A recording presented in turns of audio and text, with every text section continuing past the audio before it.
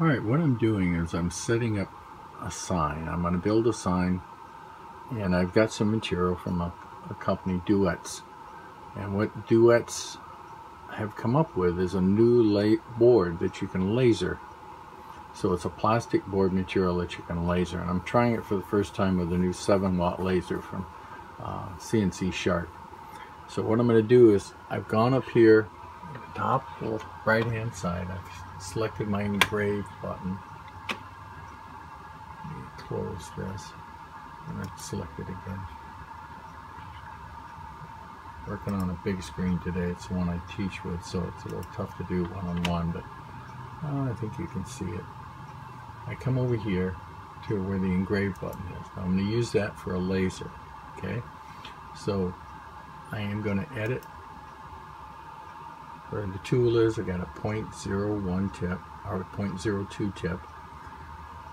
I'm going to edit it, and I'm going to come over here and come down to right here where it says Spindle Rpm. To change the Spindle Rpm, obviously we have a laser on there, so we don't want the spindle to go around it would destroy the laser. So what they use that setting for is the intensity of the laser. I usually have it set anywhere from 450 to 650. I'm going to change it right now to 1000, which is the maximum output, because we're going to try to vaporize this plastic and leave it's a red plastic, a matte finish, so the laser is supposed to basically burn it up, if you will, vaporize it, and then you suck it out with your air collection, dust collection system.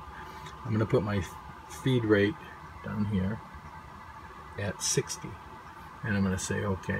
Now I can blow it down on the touch pendant, and I'm going to, instead of using a hatch, I'm going to use a fill, and then I'm going to come down here and say calculate. Now we're going to test it in the lab. I've got to export this file, and if you notice what I've got it on is CNC Piranha laser.tat files. Before I do that, I'm going to close this file, and I'm going to come up here and make sure I've got these settings correct. You can see them. Set material, because for the laser I don't want the clearance, I don't want it to go above 0.01, the plunge at 0.01, and the home at 0.01. So that's at 0.02, so I'm going to backspace it and make that 1 as well. So those material settings are okay. Now I have to recalculate that quick engrave. Come down here and calculate it.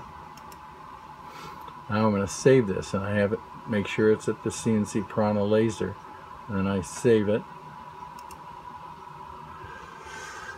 And I'm going to save it on my flash drive, and I'm going to call it elevator sign.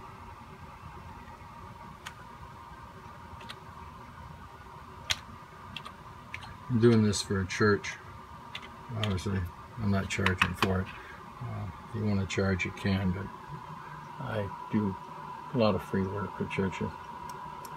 Save it, and that's it. Now we close this. If you want to see what it's going to look like, you can do that. You preview it just like you normally would.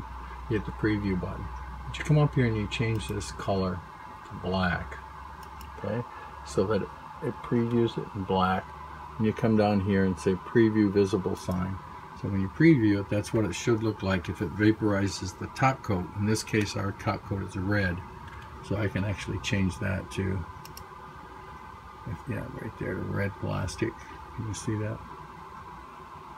Red plastic. So that's the way it should look. Do not open, and it goes on a door until the red light is on. So, and if you don't know where those color changes are, right up here in the top, see where it says preview tools? The top thing is the color of the material you're previewing, and I chose red plastic because that's what it is, and the under color is black. So I'll laser this and see if I burn up the piece instead of making it nice. So we'll see. This is the first one, so it's kind of an experiment. Alright, we're going to go back to the wood shop, and if you look, you can see the actual name to the right. I'll show you it again later. What I'm using here is Gorilla double-sided tape to stick it down, because there's no way to really clamp it. The thickness of this is only I forget what it is, 0.1, it's 1/16. You can divide it out. It's thin, and the coating on it is so thin that it made it really hard to try to carve it. This is a board I burned it just on the board to see how it was, and it's quite hot, so you can see how it just burned up the board. So it's going to vaporize some of the plastic. The problem that we're having with that board, we're going to load the program, see its elevator tap, and that's the details on the program. It's in the center of the board, and you can see that. And it also gives you a warning that there's a laser file there. And I've mounted it to the centers as best I can. What I did is I actually burned it. You saw it briefly there. I burned a square on the table to set that in. And it still turns out it's off just a little bit. Caution you to wear your safety glasses and wear your laser glasses. The laser glasses are red and help deflect it. The big key is just don't look at it. You know, we're looking at it here, but we're not getting down even with the board, because then you actually get some of that laser light bouncing in your direction. That opaque shield that's there helps to block that laser light. So we've got the laser burning, and because of the shield is so large, you can't see it. You can see it slipping out there. If you look at the side of the board, you can see this board is actually white. So what you're seeing there is the charring of the top layer. And it's like charcoal, basically, when it vaporizes it. So we're going to use a liquid later to actually clean that off. So now you can see the word "DAW," but you see some of the smoke and the overburn. Keep in mind, underneath is white, and you'll see that. The problem, of course, is I've got it a little too hot. And what's happening is the white plastic is actually melting and taking in some of that black lettering. But this is a sign where they didn't have one, and it turns out fairly decent, good enough that I'll use it. The company donated some samples, and I tried to adjust. The next part of this video will actually look at changing some of that, the settings. How do I change those settings and burn it again? The problem is that this plastic is designed for laser, using the laser on. The next plastic isn't, but it still works pretty good, as you'll see. If you have any questions, you can do that in the comment section. Then I can answer any specific questions you might have. What I'm trying to cover in this section is it gives you the ability to do some of this stuff in case you haven't done it before. I've got, I think what I did is lowered it a little bit because it was a little too close to the setting. And I've got the air on. You want to have your dust collection system powered because of the, when you burn plastic, sometimes you get toxic chemicals that come off of that.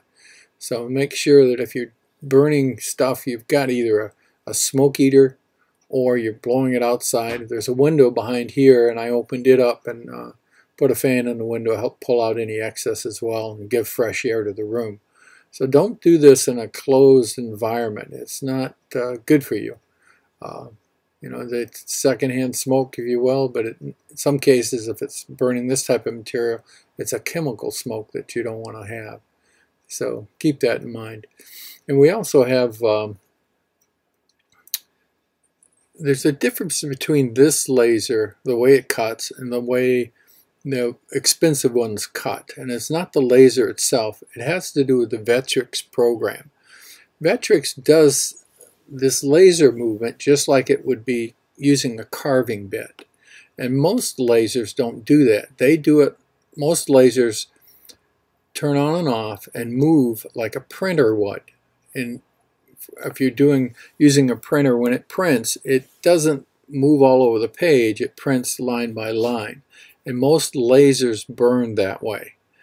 So if Vectrix modifies it, you'll have a lot better speed control over this. But so far, they haven't done that. So one of the things that limit the quality of the laser is the program that's driving it. And what happens is, if you look at the small letters like the E and the G and the T, you'll see that they don't get up to speed in the eye. So if they don't get up to speed, they actually burn, they slow down and let it burn longer. So you'll see those letters are actually darker. And one of the tricks to that is figuring out how to adjust the intensity and the speed combination so that when it's moving on the long letters, you get the same effect. Now you can see I wiped it off there, and that's with a dry rag. Later on I'll wipe it off with a wet rag, and you'll see that it's better, but it's not perfect. I actually like the engraved ones better than this, but this works pretty good, and it was laser plastic in our first attempt, so it worked out well. That's the company that you can buy the plastic from. You can freeze frame this and just copy that down. There's a phone number, and they'll mail you a brochure on the plastic. It worked all right. You can see there part of the letters where the carbon is actually embedded into that white plastic. So, but it turned out pretty good. And I used that sign. I just used this new or clean double sticky tape and stuck it to the door. So, and it's working. People are reading the signs because the arrow points up to the light. And there were two things wrong with this elevator. One was that it had a light that you couldn't open the door until the light was on, or it messed up the elevator, it'd lock in place. So, but there were no signage for that. So I added that sign, and the arrow doesn't say there, but the rest of the arrows I made, it said look at the light. This is my second attempt at doing a laser sign on plastic. The sign's a little different than the other one, but what I've changed is you go to Quick Engrave Tools, okay, then you select your tip size, which is 0.02, the depth is 0.01, and your fill, which will darken all the letters inside the square. And I'm going to an offset, and that's my offset distance, so that my laser actually cuts at about 0.01, so my step over, it shouldn't overlap, and it should burn fairly well. Then you click on edit here. When you click on edit up here, this box comes up, and if you look at this box, all this stuff you don't have to worry about, but you come down here where it says Spindle Speed, and that is the intensity of your laser. I'm changing it. I had it 1,000 on the last attempt. I'm lowering it down to 650, and I'm increasing my feed rate. That way I can increase or decrease my feed rate a little bit. The feed rate really doesn't matter that much, because except on these long runs like this, because when you're doing letters, it doesn't really get time to run up the speed before it has to stop. So with the laser, sometimes that doesn't matter when you're doing letters. So we're going to try that. I'm going to save it over here as a Piranha laser, and then we'll go to the shop and see if it burns it pretty good. This is the second attempt to cut this material. My CNC is in the process of coming up. If you look at, these are duets by Gemini. This is the back side. I put two pieces of Gorilla Tape, one there and one there. If you look at the other side, it's yellow, and it's got a thin film on it right now. I'll peel that off. It's just clear to protect the surface. And I'm going to stick this down inside this square. If you look, this is my spoil board. Sorry about that. See my spoil board? There's a line there and there. I'm going to line this up, turn it over obviously, and stick it down to that line. And this is centered left, right, up and down on that piece. Okay? And then I will laser it. I'm going to start at a low level 300 and then go to, if it doesn't burn it properly, I'll go to 450. If it doesn't do it, I can go all the way up to 1,000. So we'll see how it does. This is black underneath the yellow, and it'll absorb better than that white did. So if I get it too hot, it'll burn. So the letters are starting to appear, and we're doing this at 30% power at 75 inches per minute. So I reduced it down so hopefully it won't burn through. You can see some charcoal in the letters. I'm going to get a rag and wipe that off in a minute. Okay, it's done. use a damp cloth to wipe some of it off. I need some Windex and I don't have it here, so that's what I'll get next and clean it up. Looks good enough, looks good. Like I said before, if I had to do over, I would change my line spacing. As you can see right in here, those are 0.015 apart. I think I dropped that to 0.01, and that would give me, I think if I can focus it, that would get rid of that little deviation in between. So I think it looks pretty good. It gives me enough highlight that I can call it good, I think. I could run it again, but I think it would warp and melt the plastic. So, another project done. Let's see how it goes.